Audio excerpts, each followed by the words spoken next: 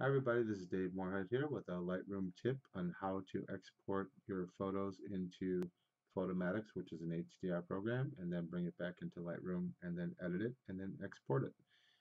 So you have to have Lightroom and you also have to have Photomatix for this to work, okay? So you have to have both of those programs installed.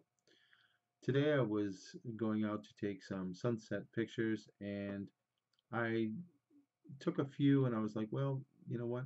The dynamic range is a little bit too much for a one shot. So I decided to shoot some bracketing so I could have different exposures to work with an HDR program. So what I did was I set the camera on bracketing mode and then I had it set for 5 photos, and then it would take this one, which was 2 stops under regular exposure, 1 stop under. This is the normal exposure, 1 stop over, 2 stops over. For HDR, all you need is the 2 under, and then you need the regular exposure and the 2 over exposure for it to work. So I selected those by clicking Control and then clicking on each of the photos. Okay, if you push Shift, it's going to include all the photos in between. That's not what you want. So you have to push Control and then click on the photos, and it will choose them individually. All right, so right click on one of the photos and then export to Photomatix Pro. And it will, since this is a handheld um, series of shots, I'm just going to have it align images to make sure in case I move just a little bit, it will align that and get rid of any of that. So this is for handheld. Reduce noise, sure, why not? It's not going to have a lot of noise because I use a very low ISO of 125, and remove any chromatic aberrations. Just leave the defaults here for now, and then click export.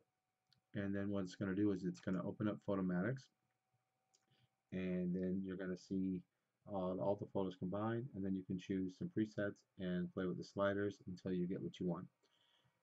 So the trick to this kind of shooting is also that you have to use manual focus, because you do not want the camera to change focus on any one of the 5 shots.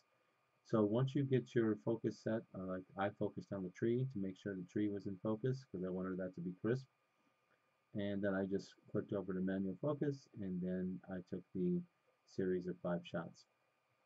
All right, you can hear my older computer chugging away with the fan going nuts because I guess it's a little intensive. All right, so it gives you this, and it kind of just guesses at like what the best use for this subject, and it actually came up with what I would choose too, Paint Relief 2. There's different options you can choose. You can choose all these different styles here, but I'm just going to go ahead and choose the one that it came up with by default, and we can work with that. Okay, so if you really wanted to, you could you could do some moving of sliders over in here, but I think it's okay for now, and we're just going to save and re-import back into Lightroom by pushing this button here. All right, so that's going to bring us back into Lightroom,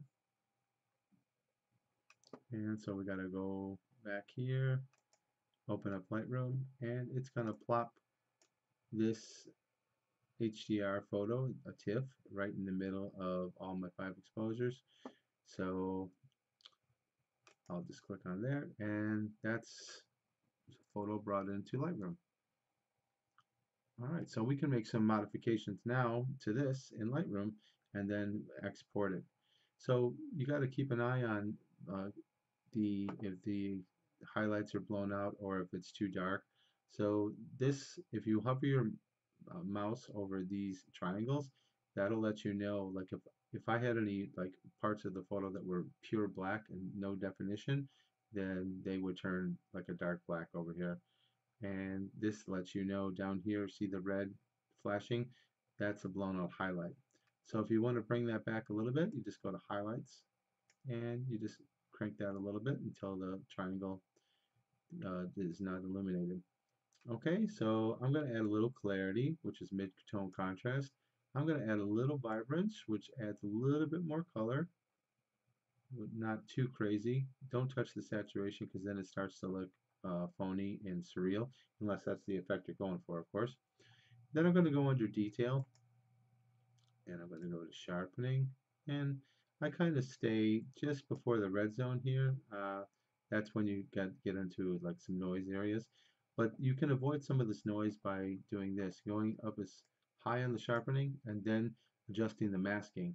What the masking does is that when you go to the right, it only sharpens the edges and it leaves the rest of the photo alone, so you don't add as much noise to your photo. Like this area here will have less noise.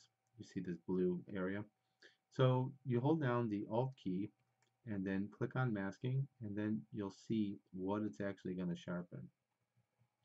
Okay, so if you just go like right about there, then see you've got a little bit less noise. Like, see what happens when I move the masking over and it sharpens the whole photo? I get that noise in that blue area, and I don't need that. So I think it's better just to do the edges and get rid of a little bit of that noise. And if you need to, just use a very minute bit of noise reduction.